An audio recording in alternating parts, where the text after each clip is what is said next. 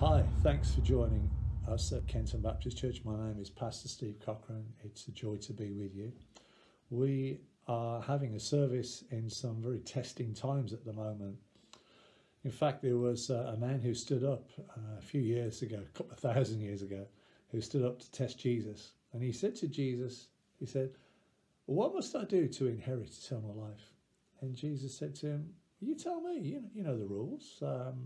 And he said, "Well, love the Lord my God with all my heart and mind and soul and spirit,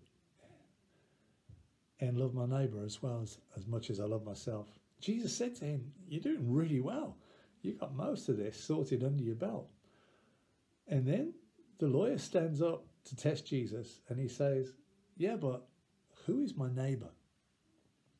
And that's a question that defines for you and me our relationships. It's one that Jesus says we need to go a little deeper here. It's more than just an emotional feeling. This is one that's going to require us to practice what we preach.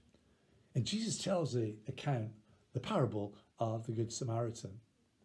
While journeying along a well-known road with dangers almost at every turn, a man encounters robbers. Whilst on that journey, he's robbed of absolutely everything. He's beaten within an inch of his life and he's left for dead. He's had everything taken away from him. You may feel like you've been in a place like that where you've had everything taken away from you. And then Jesus brings into the story a couple of workers. If we looked in modern day time, that'd be perhaps the church minister, maybe even one of the leaders of the church, and then quite an undesirable character too. Surely, if anyone could show the love of God, it would be these two people who work for the church. But the very people we assume would go and help the injured man are the very ones who actually cross over to the other side of the street and pass by, showing absolutely no love and no compassion at all. Then the one who has the least reason to show compassion is introduced to us, the Samaritan.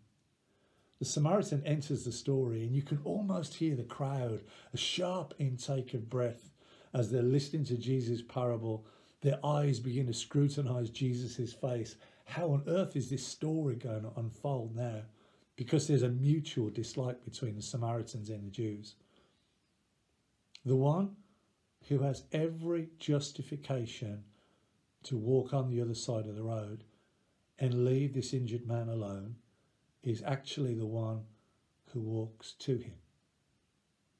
You see, the Good Samaritan doesn't look at the man's background. He doesn't look at what's in it for me. He doesn't look at the man's gender, his race or religion.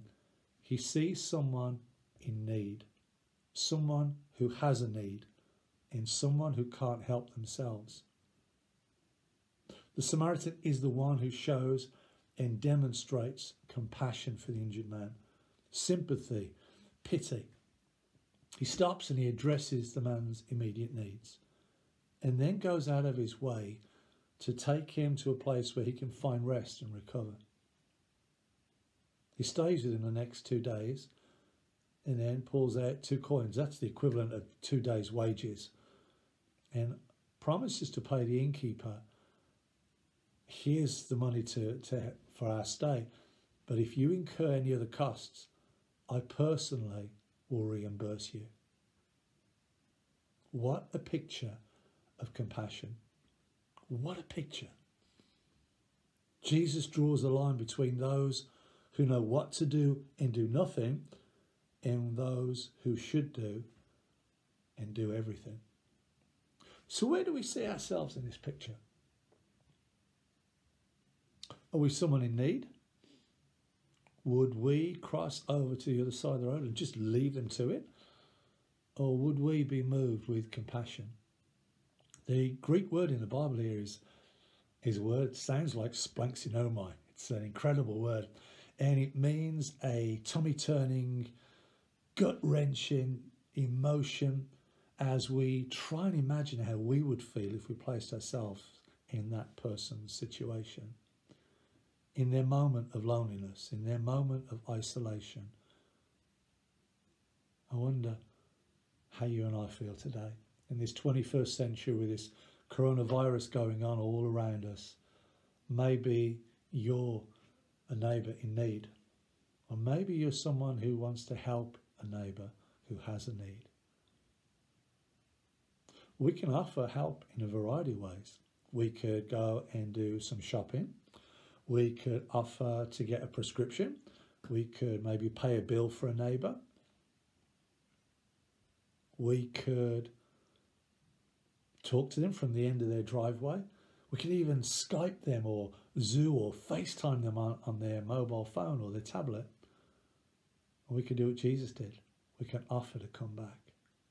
That's a big one when somebody's lonely, when somebody's feeling isolated, when somebody doesn't know who to turn to offer to come back to them. There's another way of interpreting this passage. Along the road of life, we've all fallen into sin. And Satan attacks us with the intent of robbing our relationship from God. The lawyer could stand for mankind without any true understanding of God in this world. The priest is religion in apostasy.